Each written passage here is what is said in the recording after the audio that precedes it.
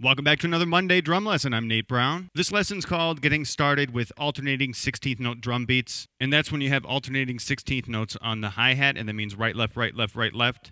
And for this lesson, you'll need the sheet music called Getting Started, Alternating 16th Notes, and you can get that for free at onlinedrummer.com. The sheet begins with a practice template, and what that is just a suggestion on how to practice these grooves. So following that template, I'd play number 1 3 times and then play a drum fill. The reason I think it's good to practice grooves that way is because it more closely resembles what you would do in a song. It's one thing to be able to play that groove, you kind of stop thinking about it, but if you have to leave that groove and come back, that can be more difficult. So let's take a look at number 1. Even though these grooves are designed for beginners, you'll find these grooves in chart-topping songs all over the place. Number 1, 1E and a 2E and a 3E and a 4E and a 1E and a 2E and a 3E and a 4E and a... The sticking pattern, right, left, comes off the hi-hat on 2 and 4. Bass on 1 and 3. Bass, snare, bass, snare, bass, snare. I'll do that once with the practice template, and remember that the drum fill is just improvised.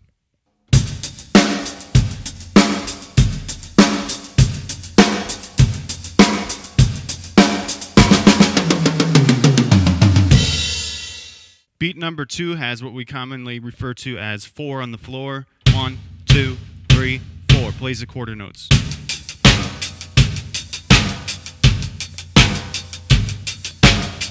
If you speed that up, it makes a good like disco or dance rhythm.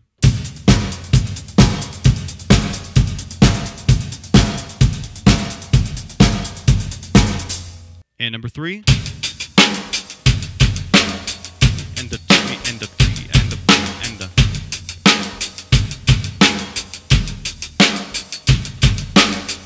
Number 4, 1E and the 2E and the 3E and the 4E and the 1E and the 2E and the 3E and the 4E and the 1E.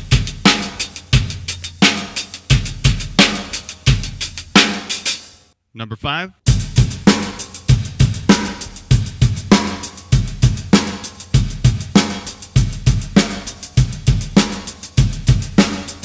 Number 6.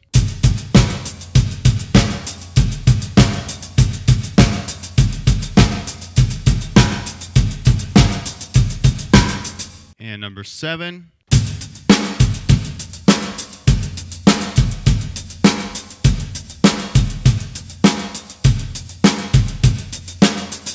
And finally, number 8.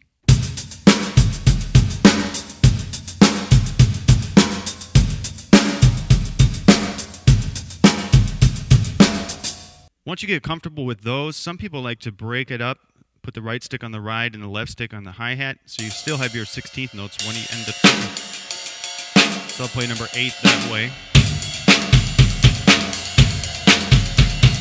You can move it to the ride bell to make it stand out more.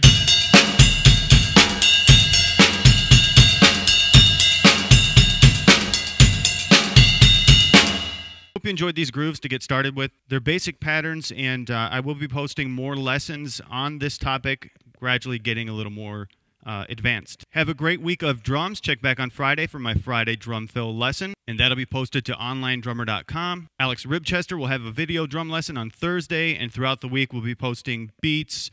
We got some quizzes coming up, a lot of cool stuff. So check out onlinedrummer.com and keep drumming.